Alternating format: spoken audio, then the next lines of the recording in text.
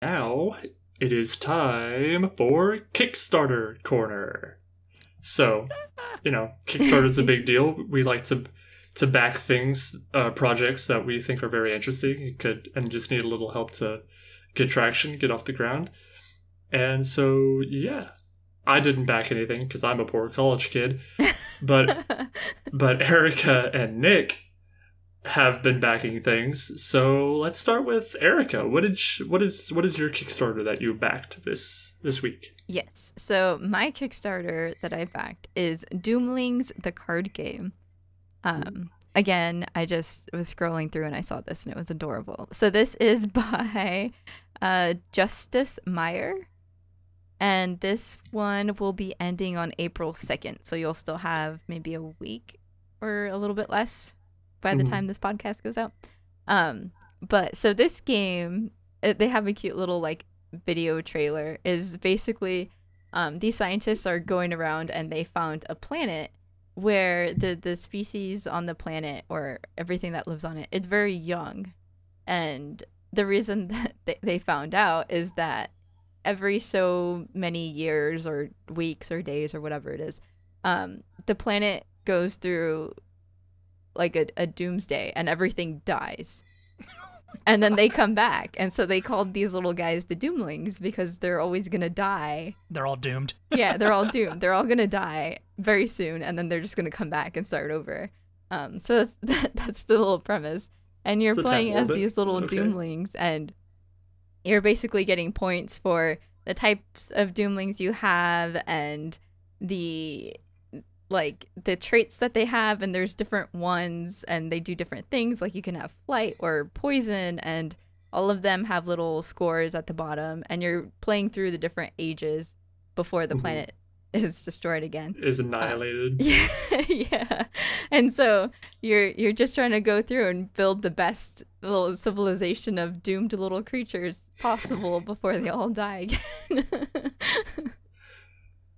Oh Lord. Yeah, and they're adorable. So they all look like little like rubber bouncy balls type of thing. And then they have like cute ones that look like little dinosaurs or whales, and it's really cute. The art style is what brought me into this, and just watching the little trailer, it's adorable. Looking at this, I'm getting some very big it's like Slime Rancher vibes smashed into Exploding Kittens vibes. Oh no! You know what I'm talking about? Two things. It's like I said, it makes me think of those two, because like Slime Rancher had the whole like adorable little like it's a ball, Yeah. But they all had like goofy little attributes, like this one's on fire and this one has cat ears and stuff like that. But then it also has the weird, quirky. You know how Exploding Kittens had the whole like Taco Cat backwards, it's Taco Cat and stuff like that. Yeah. It looks like it's got that. Like I'm looking at there's this one here on the Kickstarter page where it's like they both have like really muscular arms, like they're jacked, and it's like, points. And I'm just like, yep, that's a thing. Yeah, I think it's cute. And as far as the Kickstarter campaign has gone, they're fully funded. So April 2nd will be the end, and that will be successful. But it's super cute. They've unlocked stretch goals. One thing that they announced recently is that they're gonna have like foil editions of certain cards as like collector's items, and so it's only going to be one per box, which I'm like, oh no, I need them all, but I guess I'll just take my one. And this one looks really great. Like I like that. Just it's cheap to just get on the ground floor. Like, do you want to just get the base game? It's like $25. Yeah, that's really easy. Then it's like, if do you want to get the super ultra mega platinum gold deluxe edition that Erica of course got? Yes, I did. That's only like $70. It is $70. But even then, that's not that bad. Like most of the times, like to get like a cool ultra mega deluxe one, like I can think of a few that I've backed. It's like flipping $200, and I'm like, but I want the mega edition, and you got the mega edition, and it didn't cost you a mint. But yeah, so at least for the $70 one, you get all of the base game, all of the like expansions. So there's additional different types of cards that you're gonna get with it. Also hidden objectives. They're called the meaning of life, and so each player will have a little secret objective to figure out what the meaning of life is. And then it also comes with like a play mat and different things. And so I'm really excited for this. This is gonna be great. Like I can't wait to play this for the podcast. You know, like we're gonna have such a great time. Right. Yeah. Oh.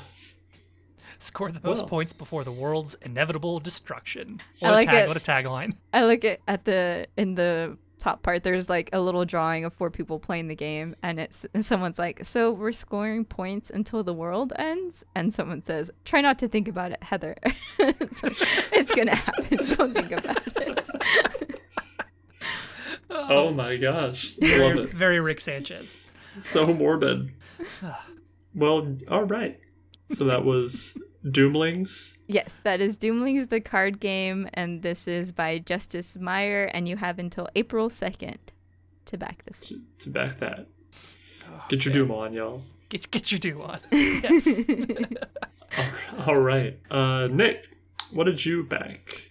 So, for a change of pace, I actually didn't back a board game this week. For this one, it's funny that you mentioned D&D before, because, you know, we play D&D, Jacob. And as such, I own several funny-shaped dice that are an array of colors and all that. And so I backed Pixels, the electronic dice. This is a project by Jean Simonet. I hope I said their name correctly. If not, I'm sorry. I love your Kickstarter, and apparently so do 20,000 other people.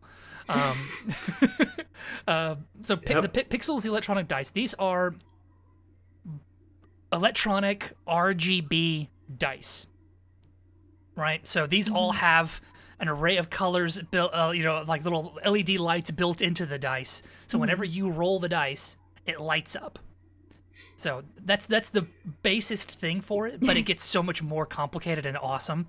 So one, it comes in a variety of different colors. Like you can get them to be crystal clear if you want. You can get them to be like the colors I see here are onyx black and hematite gray and midnight galaxy, and all they have to do is add Van Dyke brown and we're set. You know, but so it's got a whole bunch of different colors you can get. On top of being electronic, right? These guys are also Bluetooth enabled. So you sync these bad boys to your phone, and that's how you program the RGB. So like a YouTuber I really like demoed these, and he showed that like he synced it up to his phone, so whenever he rolls a 20, it like flashes rainbow colors and it plays like Zelda noises. It's like da da da da da da da da. But if he rolls a 1, it like flashes just red. It's just red, and it's like, oh no, what have you done? You know, and so you can program the numbers and all that. Like, how do you want this guy to play? You know, should have a 1 where you roll it and it's just wah wah wah. Exactly. So, it's like I said, wireless, Bluetooth, and action. You can fully program them. They have they come when you get them. They come with a wireless charging little pod, right? Which, on face value, I'm like, okay, cool, it can be charged. But like, it comes with a little video for how to charge these dice. And so, on top of, charging the dice when you plug them into the little battery pack case guy, it also turns it off. Because, if you just have the dice in your pocket, it's basically rolling as you're walking around with it. So the lights keep turning on, But if you put it in the pod, it like turns it off. Okay. So that it won't like keep draining the battery while you're in transport. That makes sense. Yeah. So on higher levels of the Kickstarter, which of course I may have gone for the Ultra Deluxe Edition. Yes, you did. And higher levels of it, because normally like the base level you pick one dice, whatever shape dice you want. Do you want a D20? Do you want a D6? Do you want a D4? Do you want a D12? Because no one ever uses D12s. Barbarians use D12. Anyway, one class. Go on. Sorry. The first couple levels are literally just, do you want 1 dice, 2 dice, 3 dice, 4? Yeah. One fish, 2 fish, red fish, blue fish. Right. To get a set is one of the higher up tier lists. Yeah. Yeah, the highest tier before it starts just duplicating, because I ordered a set. After that, then it's like, pay more for 2 sets, 3 sets, 4 sets $1, You didn't get me a set? I'm kidding. You, ma'am, don't like D&D. So, but that doesn't mean I don't like dice. Nope. Then you can buy some. When I get these, if you roll them and you're like, I love these, I must have a pair, then I'll pay full retail price to order you a pair. Okay? Aww. Or a set. So sweet. Because I love you. One D20. That's all you get. But that's all you get. In true Billy Mays fashion, but wait, there's more. Nice. On top of the whole Bluetooth syncing, wireless charging, RGB rolling, it also syncs up to gaming services. So, do you play your game on like Roll20? You can sync these dice up to Roll20. So when you roll the dice, the number that you roll will be filtered out into Roll20 for your game that's going. So that's very useful, especially since I know a lot of players who are like, rolling electronic dice really just doesn't do it for me. So it's like, because one of the guys that we're gonna be playing with this weekend, my friend Max, he's like, I have to roll dice. He's a tactile guy. He's a tactile, and he's even cleared it with me. He's like, I'm going to be rolling my own, and I want you to trust me when I give you the numbers. And I was like, that sounds really sketch. You should have him point his webcam down sixes. into where he's rolling his dice.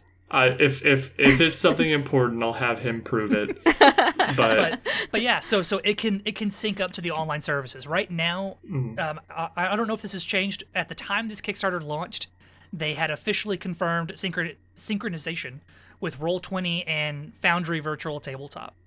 Ooh, Foundry's really nice. And they are in talks with D&D Beyond and Fantasy Grounds.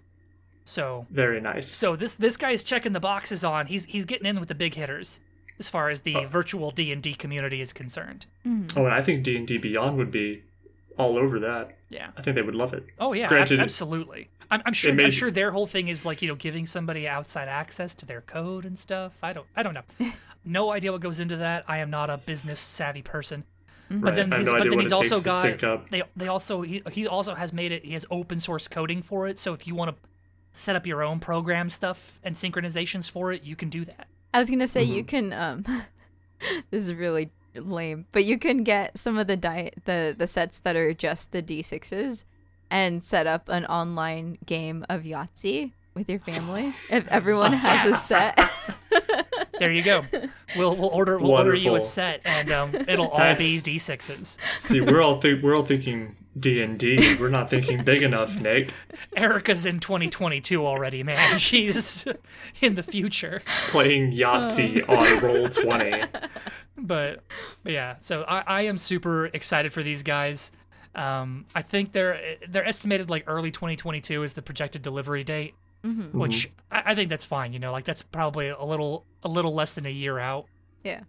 Actually, that is a year out. It is a year out. Yeah. But I'm fine with that. Like even if they want to having to push it back a little bit, I know people get pretty mad when they have to wait for Kickstarters, but like, I mean, if I have to wait for quality, I'm all right with that. Yeah. The only thing, because I'm dealing with this with one of my Kickstarters, the only thing I'm fine with waiting for a Kickstarter. If you want to, take your time to deliver a quality product, that's great. Just keep everyone informed. Just say, hey, we're running into this issue. We're now going to be looking at May instead of March, or just keep people informed. I feel like good Kickstarters are ones where they keep everyone updated. Like, hey, just a check-in. We're still waiting. They haven't gotten back to us. Seems like it might be delayed. That's all I want. Communication is key. Yeah. Especially when it's dealing with other people's money. People who have bought into a project that, they expect to have a return on that investment. Yeah. Yeah. Yeah. I mean, I think any truly successful Kickstarter, communication is key. Communication is key. So. Yeah. But yeah, so that's what I backed. This Kickstarter ends on April 8th. So when this podcast drops, you'll still have a little more than a week to go and back it. So, very nice. Yeah, it's a little pricey. Even if you just want like a D20 that does it, it's pretty cheap to just get just the one. If you want to get just one dice, I think that's like $40. So for dice, yeah, it's not that cheap. For a sweet, awesome RGB Bluetooth enabled, dice. All the bells and whistles you could imagine. Yeah. I mean, if the thing could make me an espresso while it was at it, it had everything. So right. Yeah. So I'm really excited about these. That's what I backed this week. Not a game, but absolutely gaming related. Yeah. Definitely. I'm gonna rub these in Phil's face as much as I can. Oh my god. Oh yeah. When COVID's over, you're gonna go play all the D&D. Just It's gonna be great. With all these flashing dice. Yeah, it's gonna be great. Yeah, what is it, like seizure warning? Has a really big seizure warning. Like, beware, these flash. You must. You walk around with a health warning. But before you start your D&D game. All right, sorry. So that's Kickstarter Corner. And I guess with that, that's going to be the end of our show today. Yep. So thank you all for watching and for listening, and we'll catch you next time. Bye. Bye. Toodles.